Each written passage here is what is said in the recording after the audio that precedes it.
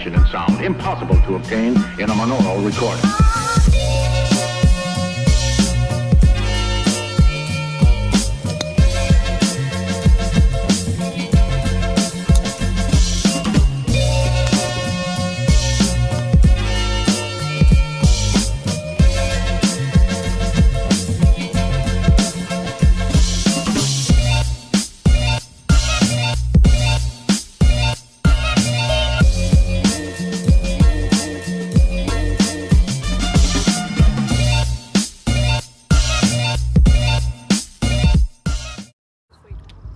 Hello everybody, glad to see you back on my channel today, and I'm going to be playing Harbor Point Golf Course with a twist.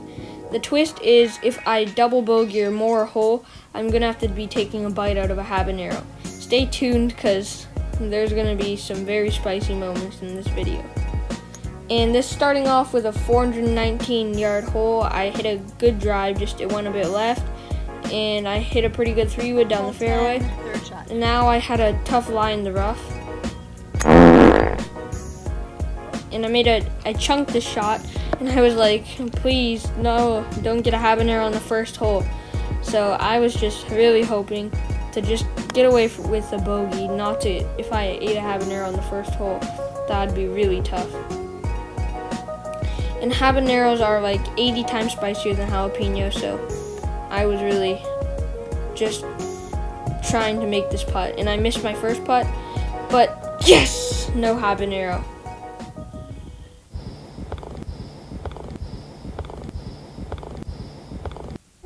All the satisfying noise compilation of that putt, and now heading over to the beautiful 11th hole, 320 yards, and this drive was terrible. I was sad to have hit a bad drive on this beautiful hole, and there's just like, it's just an awesome hole. There's mountains in the distance, and there's like this island, and the water is so nice. This is probably my favorite hole in the whole course, so I really wanted to par bogey this one because it wouldn't be great if I had to eat a habanero on the best hole on the course. Ooh! I chunked a 3-wood again, and it went like 30 yards. Not a very good shot there. Now this was my third shot with an 8-iron, bumping it down the hill a bit. And I made a great shot, just rolling it short of the fringe. And a 2-putt from here could give me a bogey, which means no habanero for this beautiful hole. And that was an absolutely hideous putt. It just kept on rolling and I couldn't stop it. So now for my bogey.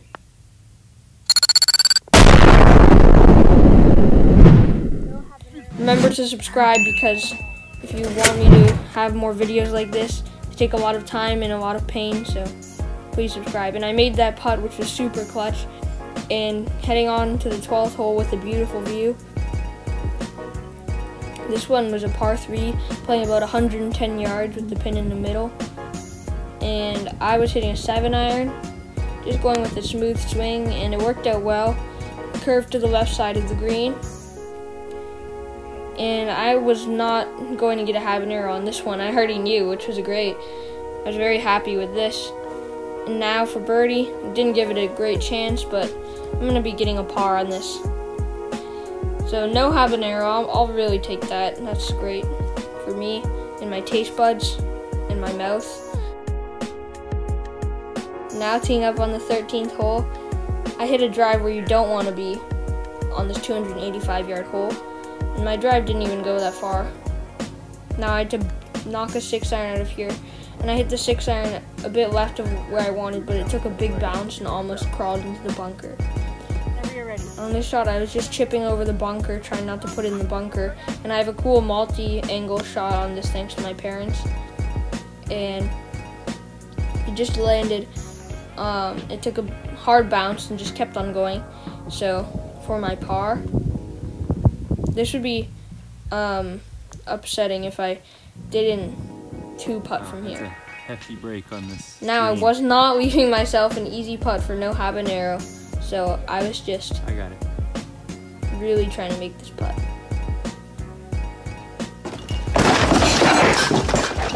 Darn it! first time gonna take a bite of the habanero. I 3-putted the last hole and double bogeyed it, so gonna have to take a small bite of this habanero. Let's do it. That's a huge bite, Jimmy. There's no water. That's hot.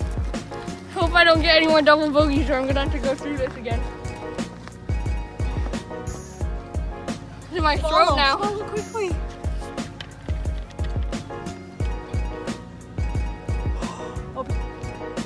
My mouth is burning after eating a chunk of that habanero, teeing off on the 14th par 4. Hoping to hit this drive pretty far. After feeling extreme pain in my mouth, my throat burned like you just shoved a firecracker down there. Habanero energy. I hit a pretty good drive on this 354-yard hole with the habanero energy power, and it went on the right side of the rough. And I hit a low 3-wood that went a little too close to the trees. And the shot tracer looks funky since the camera is moving around a bit. It's hard to shot trace when the camera moves around. But now I was just hitting a little good old pitch shot. I was doing pretty good with the pitch shots, but I landed it short. So now, this was for my par. I was hoping to 2-putt from here. Ooh, too chunky. Even though 2-putting would be hard, I still thought I had a chance. And I was like, please no more habanero, because I don't want my mouth to go through that. And take your guesses, is it gonna go in? Yes, it does. Let's go. My mouth slowly got better, and it wasn't quite all the way better yet, but my throat still burned a bit, and I wasn't feeling great after taking a bite of that. But I hit a bomb drive on this. It didn't carry that far, but it rolled out all the way almost down this hill, which is a few maybe 200 yards. And now I got an incredible bounce with a 6-iron off a hill, and it rolled onto the green. Probably one of the luckiest bounces ever, or I'd be dancing with the habanero. Yeah, boy. After making an awesome first putt, I made it in for par. Now, on the 16th hole, I was like, yes, a par 3. This one will be hard to double bogey. And I just hit a 6-iron because it's 127 yards and the pin was at the front. And I hit a perfect shot. You can see the ball kind of bounce and it goes right onto the green. It didn't get the great bounce or it was going to go right at the hole. And this putt, it was very close, but it broke right at the end. So I was just going to put this one in for par. Okay. After getting another par and dodging a habanero another time, I was happy for now, and my taste buds were healing slowly. Now on the last 2 holes, I was hoping to get no more habanero. And this is actually hole 17. I just made an error with the shot tracer. I'm sorry about that. But I made a bad drive. I pushed it into the rough, and I had a tough lie, because when your feet are like this, you want to hit it left. And I did exactly that. I hit it left, and it rolled all the way down this hill, into the trees, into this terrible place. And I had no idea what to do here. And here's a top compilation of this shot over and over.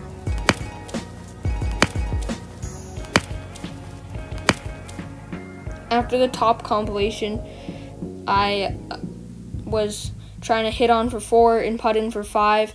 Otherwise, I'd be eating another chunk of that habanero. And probably it goes, the first bite's the least spicy, second the next spicy, and third is the most spicy. And look at this putt. No! I was really confused about how that didn't go in, and I lip out right when I don't need to, and that's just very upsetting. Coming up on the 18th hole, par 5, after I double bogeyed that par 4, after hitting a bad second shot. I've already eaten this much pepper. I'm gonna be taking a pretty big bite here. So you can see there's a lot of seeds. Let's do this. Oh, that was big. Oh. Okay, let's see it. Let's follow. We're out of water. As you can see, I'm dying a bit here. So please subscribe or my...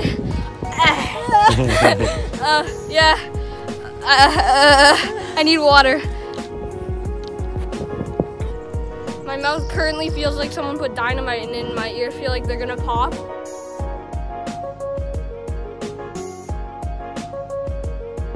And I'm not sure if I lost all my taste buds, so please like, because that might heal my taste buds a bit. And now I'd be really surprised if I hit this drive more than 100 yards. After feeling incredible pain in my mouth, especially my tongue, I was getting prepared to hit this drive. And I actually hit a relatively good drive, saying how much pain I was in. And can you spot the difference on this? Here's me and a guy doing the limbo. I don't think there's any difference. You can say that there's a difference, but I don't think so. And now I was hitting a second shot here, and the finish isn't great, but I hit it down the fairway, so that's all that matters. And now I was trying to go for the close to the green, but I ended up not getting close and just laying up into the fairway, which I'm fine with. That's good. And now I was hitting a pitch shot, hoping to get on the green. It was at this moment that he knew. And that was the worst shot ever, and I did not think I could do any worse than that. Now I was hitting out of the bunker, and I needed to get up and down from the bunker. One putt, one chip, and I made a great bunker shot, but here's my putt for no habanero. Go! And I completely missed, not even close. That was such a bad putt. And I knew it was habanero time.